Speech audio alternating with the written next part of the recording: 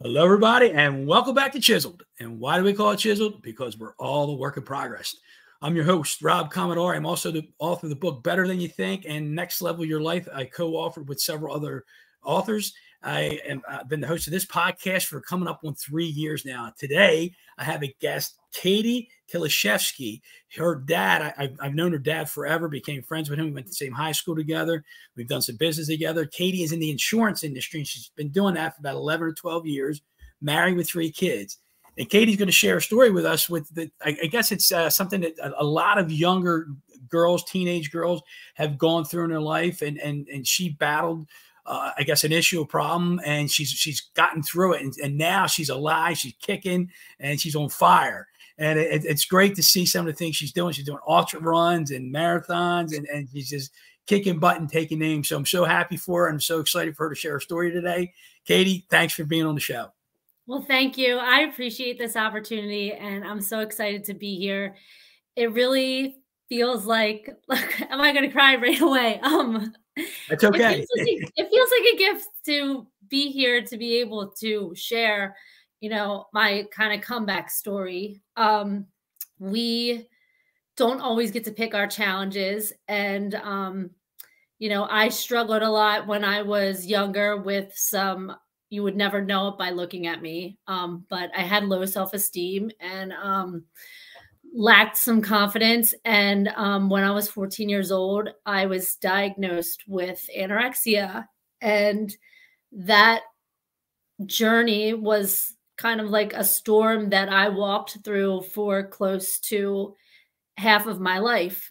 I was so young that when the eating disorder behavior started, I didn't know what I was doing. It seemed like I was being healthy. I didn't know what anxiety was. I didn't know what depression was. And yeah, it just seemed like I was running to get in shape. I was eating healthy. I didn't know what I was doing. So when I was diagnosed with it, it was a shock. And if you know anything about eating disorders, it is an addiction. It's a mental and physical addiction. And the longer that you live with it, the more it kind of brainwashes you. And you're not the same person that you used to be. It's kind of like you get this other personality that takes over. Like you become obsessed with it. You're obsessed. So my thoughts were extremely obsessive. It's all I could think about: burning calories, running, calories in, calories out, what I'm going to eat, what I'm not going to eat. It was, you're on this sick merry-go-round and you're just kind of crazy. And, because I was so young, I didn't know anyone else going through it. There was a couple other girls at my high school, and, it was nice that we did have that kind of bond, but you also kind of feel alone because you're going through something so big at such a young age. And then you're dealing with all the other kind of things that you're dealing with in middle school and high school. And you don't really know how, how to handle it. And it was it was a coping issue. I didn't know it then, but I know it now, that I was in a lot of pain. And, things really got bad when I was in my later teenage years, and kids start drinking. And I started drinking. I had never drank before that. Like, I was afraid of it. And then I started, and I was like, oh my gosh, I can turn my brain off. And that's when I really started, it was kind of like ping pong, just drinking to turn my brain off, to numb myself. And that's when things really took a turn for the worse for me. And so if I can interrupt you real quick, Katie, so you had the eating disorder, and then did you stop that and start drinking for the same coping issue? I was doing both at the same time. And that was a cycle that went on for a really long time. I would not drink for a while and be very active in the eating disorder. And then I just couldn't shut it off. And I would drink to cope with it. And it kind of went like back and forth for a really, really long time. Yeah, it was, I look back on that time today and I know I put myself in so many harmful situations. I do just feel extremely lucky to be alive and be here today. Yeah. And I'm grateful for you sharing today. If you said something early on, you like when you were younger, the low self-esteem and the led to some of the anorexia stuff. Do you think some of that was a result of like competing to other like girls your age at that time? I think some of it was. I have tried to think back to my childhood to see if there was anything that caused it. I was a little bit bigger when I was younger. I wasn't fat. Like when I look back now, I think my image of myself was kind of like distorted. So I was made fun of when I was younger. And I remember that was the first time I ever experienced feeling like insecure, like I just wanted to disappear, like there was something wrong with me. I don't think that caused it. I think that I was kind of, because I am a very sensitive person and I feel things very deeply, I think that I do kind of like internalize everything. But then at the same time, I was very competitive. And I think the competitiveness caused me to compare, but I don't know if that's when I was also sick. It would be like, what is she eating? What is she, how fast is she? Like, and it was those kind of things where it was like the competitiveness and the comparing got out of control. Yeah, it's I get the competitive thing, man, because there's so many people out there, they're so competitive. And I think It is sometimes my whole, yeah. Go ahead, go ahead. My whole family is very competitive, but in different ways. We like to make a game out of anything, but yeah, never play Yeah. me in a board game. Yeah, because I think there's a healthy competitive nature, and then there's an unhealthy. And I think sometimes, me personally, I'm like, okay, like I played ball, I played college ball, and I played different sports growing up. And you want to compete, and you want to win, and you got to beat the other person out for the starting position. But like, as far as life goes, the comparison that I go by now is, am I better than I was yesterday? I just want to compare myself to I was yesterday. I just want to be the best person I could be. And it's like comparing myself to the unique gifts and abilities that I've been given. Am I excelling at that? That's some of the comparison that I coach myself through now, because I do have that competitive fever, and I totally feel that. I totally feel that in you. I get it. Yeah, and I'm very similar today. Like every night, that's the only thing I'm like, God, let me be better tomorrow than I was today. But like, Yeah. back then, it was a totally different story. It's like, got to be the best, got to be the fastest. I have to work harder, and the list goes on. But yeah, I think I had all of these things that were a part of me that kind of made that perfect storm. Yeah, I got to ask this question from a competitive side. This is kind of funny. Like, do you use GPS at all? Like Waze or any of those things? I just use the maps in my car. And it shows you how much time it's going to take to get there and when you're going to get there. Do you compete against the GPS? Sometimes I do. Sometimes I don't know if it knows what it's talking about, but I'm just, oh my gosh, how can it? But yeah, we'll try to, like, if I feel like there's a faster way to get there, do that to see if it cuts time off, to see if it's wrong. But yes. My wife thinks I'm crazy because like we'll go somewhere and I'll put the Waze on, and she goes, "Why are you putting it on? You know how to get there?" And I said, "Yeah, I just want to know if I can beat the time that it gives me." So call that a sickness, call it hurry up sickness, or whatever you want. The game. So it's a game within a game, right? There's always a game.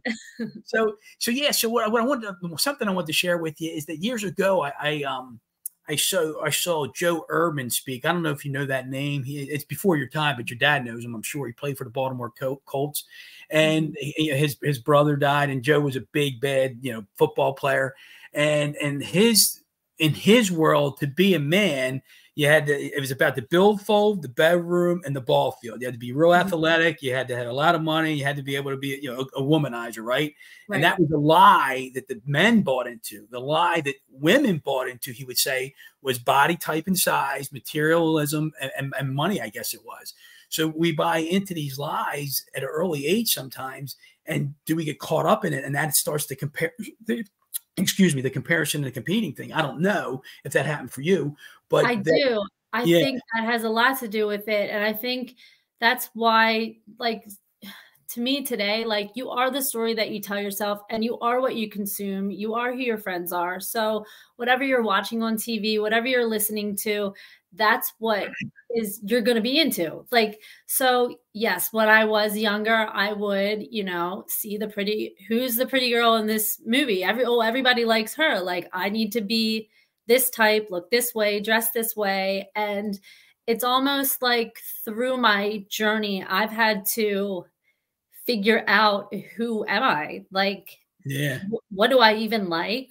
How do I like to dress? Like, which is like, it's part of being authentic. It's part of being, unique. And I think that that's not emphasized enough. I make sure my kids, like, do you love that? Like, I try to, like, see who they are, instead of telling them what I like, Well, it's funny you said I want to be unique, right? And some people, I'm glad you said it, because I think some people say they're afraid to be different, right? And unique to me means you're different, and it's okay to be different. It's okay to be you, and I think that's a big piece of transparency. Like, all I'm hearing is Katie saying, "I want to be the best Katie I can be. I want to dress the way I want to dress, the way I'm comfortable. Be the mom I'm supposed to be, the way I want to be," and that's something that's great. So, kudos to you for discovering that. So I guess my follow-up to that's going to be, when did you, what was the trigger that said, okay, no more? When did you start healing? So this had been going on from when I think I started engaging in eating disorder behaviors. I was young. Like, I wasn't diagnosed till I was 14, 15, but it started when I was in elementary school, like 11 or 12. And it went on until my late 20s. And in that time, I had been like, I had been in and out of, I think, 5 or 6 different inpatient hospital units. My parents sent me down to Florida for 3 months. I was in and out of therapy twice a week, group therapy. And I remember the therapist I had been seeing at that time, I had just gotten really drunk, ended up in the hospital, went to see her. And even though I did all these things, I was really, really honest. Like, because if I hid it, it would come out eventually. So I'm like, here's what I did, like, and what are we going to do? And she always she could get me really fired up. I would get really mad at this woman. And she said, like, Katie, you have the worst eating disorder I've ever seen. If you don't start making changes, you will never get better. And I also hated being told what to do. She said, you need to see this doctor. You need to come to therapy this amount of times. You need to do this, this, and this. And I think I was just shocked, because it was different than how it had been. But I also felt like I could not take one more single thing. And I did feel kind of beat down and tired of it. And I remember getting in the car, because my dad had taken me to therapy. And I said, Dad, I'm done. Like, Dad, I'm done. I can't do all of this stuff. I don't want to do all this stuff. I don't even want to go to therapy anymore. And I mean, like, thank God I do have, like, the most supportive family, because they never left my side, like, especially my parents, every single day. And they are like my #1 fans. I feel like he just said, okay, Kate, like, let's figure it out together. And I did. And it was so weird because you just then end up going through the motions, but then things start working out. And looking back now, I realized, like, you know, yes, I was tired of it, but for any kind of change to happen, like no matter what you're trying to change, you have to be frustrated enough with the behavior to make it change. Mm-hmm. And I feel like that's the push and momentum that I needed to actually start going all in and committing to my recovery. Um, and it also felt like my whys became more powerful. Like I was dating Jacob, my husband now at that time, and like we were like I knew we would get married. I knew if I didn't change, then we wouldn't. Like I would lose everything again. And I loved him. He was my best friend. And so I just every time I felt like I was getting ready to lose more and more and more. So that's kind of how the ball started rolling. Yeah. So you had one of those like enough is enough moments, it sounds like. I did, yes. And thank God I did. Like thank God. I thank God that there was still like some rational part of me left. But like even though my story, like I look back and I can see like there was so much pain, like because I didn't really understand that I was actually in pain. Sometimes you just look back, you're like, why did I do that? Like that was so dumb. Like why? Yeah. And then you realize that like even though like I look back and I'm so grateful because even though I was in so much pain, I can see that I was surrounded by so much love. Like just I feel like God put these people in my life to keep me from drowning, because if I had done it alone, I easily would have drowned, you know, in my pain or in my eating disorder. But I had so many people, I feel like that, like, they're like, not today, Katie. And they just kind of pulled me out of the ocean and just like, come with me, come with me. Like my parents, oh, every single day. Wow. Yeah. That's powerful. I got to ask you this question because there's obviously some emotion, you know, that you're Mhm. sharing right now. And is that emotion, does it come from the pain of it? Does it come from the gratitude of the family, the support that you have? Or does it come from something else? Because I think, I want to say thank you for sharing that emotion, because I think that's so important for people to be able to see this. And oh, by the way, audience, this is Katie's first ever podcast. So That's why. So big kudos to her, and then we're going to get into your message here in a minute. But yeah, if you want to share a little bit about maybe where the emotions come from. I think I am just a crier. I think we had talked about, you know, I have a friend who said there's sandpaper people and there's cotton balls, and cotton balls kind of like just feel everything. And I think that I am highly sensitive and I do like absorb it all in, and it just comes out as tears. They're not sad, but sometimes even if I'm so mad, instead of yelling, I'll cry, like, and it doesn't make sense to me. But I'll be crying like, but I'm so mad. But I think because I just feel things more. But for that story, it's gratitude. I try to build my foundation today on gratitude, because like we really are so lucky to be able to do the things that we do and have what we have. And I'm forever grateful for, you know, the people that saved me. Yeah. So if I can ask, like, how long was that journey, like from the time you're diagnosed to the time you, let's say, beat it? Because I'm sure, I don't know, do you still have to manage it today, or you're done with it? So I want to say it was close to 15 years. Yeah. So all the way up, I say, until about when I got married. And then right after I got married, I ended up getting pregnant with Eloise. I knew that I needed to change. I knew that I could not have children with an eating disorder. Like Yeah. you just can't pass that kind of stuff on to them. So I needed to get over it. And it's not that easy, but I think I would say I'm in recovery. I don't think that you can ever recover from an eating disorder. I think it's like it's an addiction. Like if you're an alcoholic, you wouldn't go back out and drink again. If you have an Mm. eating disorder, you do have it, but the thoughts go away. The more that you actually like live, and I call it like choosing real happiness, because you do become self-absorbed with the eating disorder, and you kind of you believe all these fake things that you tell yourself. Like that's why it brainwashes you. And you really like, there are even times today where I'm just like, I don't know, like about food. Like that's why with like I'm into running and everything now. Like I ask an expert. Like I have an expert nutritionist and I'm like, tell me, because I don't know. And like I don't know. So yeah, it's something that you live with, but it gets easier.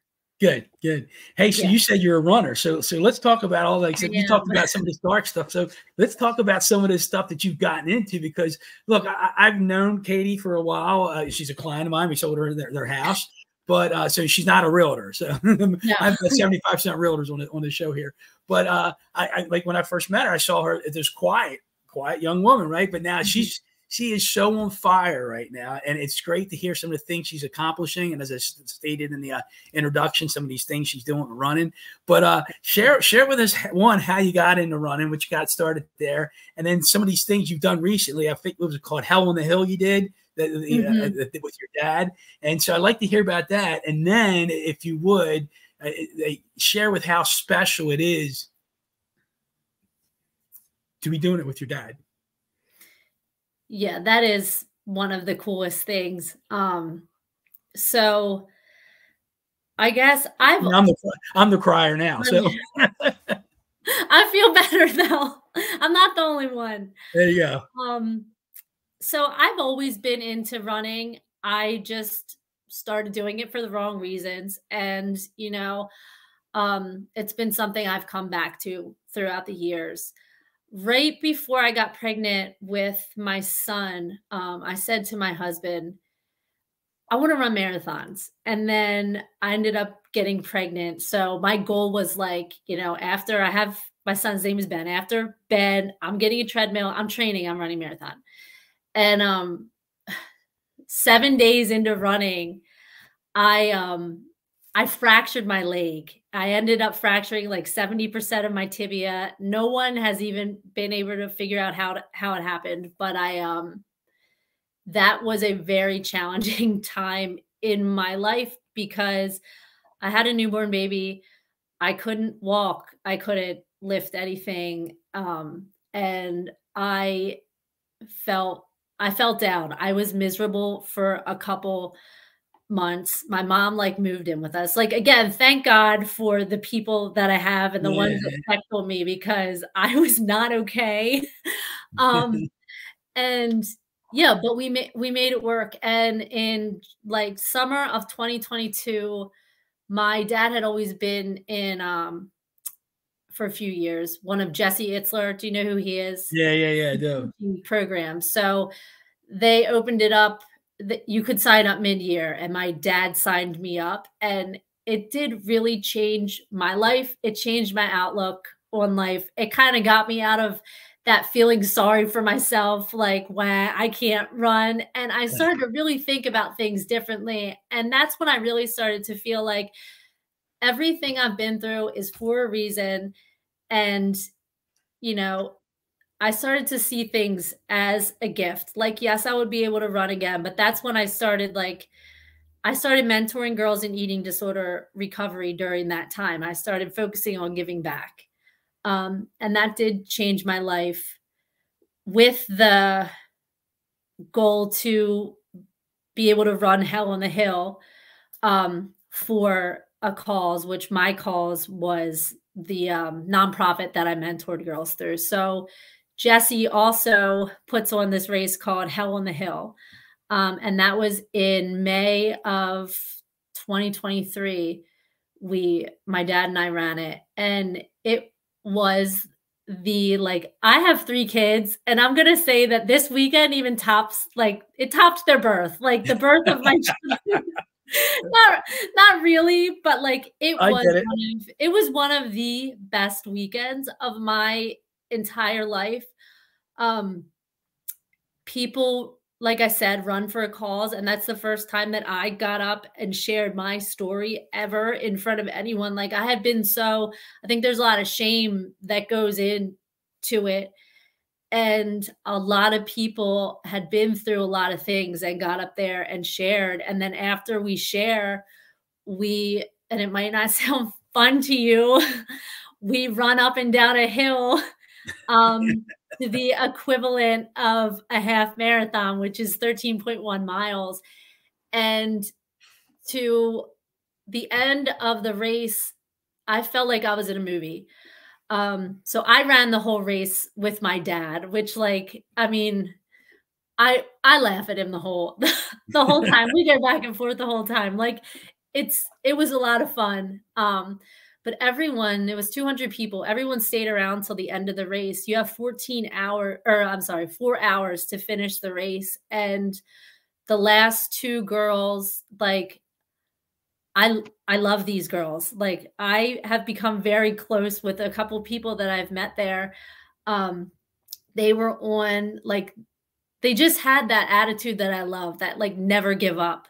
Yeah. And we all joined in on the last lap with this girl. Her name's Ruth Ann. And she just I don't know.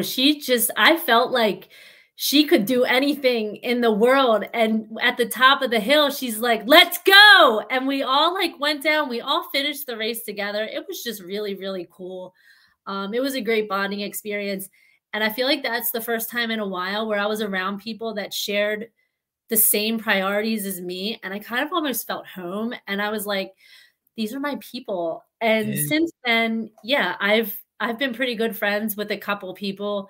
I met my running coach there. Yeah, it was the coolest. It was the coolest weekend.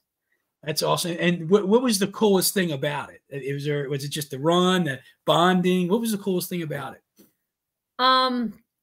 I loved the run. I loved feeling like I was on a team. I loved it. There was no competition. Everyone was rooting for everyone. Everyone was pretty vulnerable. And it felt like you could tell anybody anything and they would be there for you no matter what. That's what is so cool. You're meeting these strangers and you can tell them things that you've never told your best friend and they would support you. Yeah. It was so much compassion in one weekend. Yeah. And so how I know we said it was special, but how has the relationship with your parents, and I say dad because daddy's little girl and you guys are doing this together, but so how's your relationship with your parents and specifically your dad grown through these last few years? So we're best friends. I've always said my mom and I have become sisters. My dad and I are best friends. So after Hell on the Hill, so it was through All Day Running Company. That's Jesse's company that he puts these events on through. Yeah. All Day Running had a running festival in October. And you could pick your distance that you wanted to run. And my dad and I both ended up hiring a running coach and trained for a marathon together. And it was just so cool to do it together. And you're talking to your parent about your run. It's things that you don't think that you're going to end up talking to, your parent about, but none of my friends would ever do any of this stuff with me. So I'm going out with my 60-year-old dad running and we gotta share a tent together. I've never slept outside before. I just had to sleep outside 2 times last year. But you just look back and you can't help but smile or laugh. Even we went on vacation together and we had to go running together for hours every single morning. So, I mean, it's stuff like that you look back at. And a lot of people can't say that they've done that with their parent. Yeah. Yeah. And I'm sure, and I know he's proud of you because he's told me many times. I think I surprised him. I ended up so he ran the marathon. I ran the ultra marathon, that's just the one. The ultra that they had was a 50K and it was 31 miles. So I was like, I'm going to do that because I'm not one that would sign up for that around here. And I ended up coming in first place out of all the females, which was it was so crazy to me. That's why I say I look back at this time and I was so down because I had broken my leg. It took me like 9 months till I could even run again. And it's just these things that you get back in your life that feel like a gift. I didn't set out to be fast. I just didn't know even how to pick a goal. I was like, what's average? Okay, I'll do better than that. Like, and That's great. so yeah, it's really turned into like, I love it. I really love it. So it's That's been awesome. super cool. So thanks for sharing that. So let me ask you this question. So you have a purpose, you have a message. What message you want to get out there for? And I'm assuming that you said it's with women or girls with eating disorders, but what's the message you want to share with people? So I guess I want to start by saying, you know, I am a private person. I never thought that I would be coming out sharing things that I had been through. I do believe that there are no coincidences, and I do believe that God has put things in my life to just be like, no, you're not gonna just live. You know, you have to get out there and share. And I You got think work to that do. I do. I have had a close friend tell me recently, um, you are doing others a disservice if you don't share your story. My running coach told me that, like, you know, running and training, anybody can do that. But getting over my fear of speaking and putting myself out there and sharing my story, I have the power to change someone's life.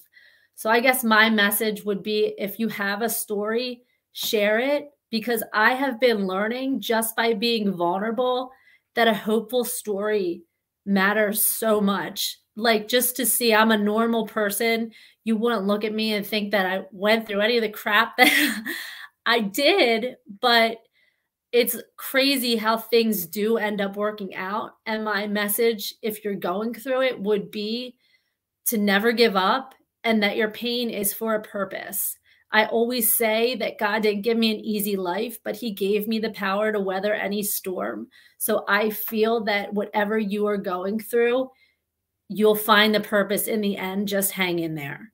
Wow, that's powerful. And I love you, you know, the weather any storm. I remember Matthew Kelly saying a tree with strong roots can weather any storm.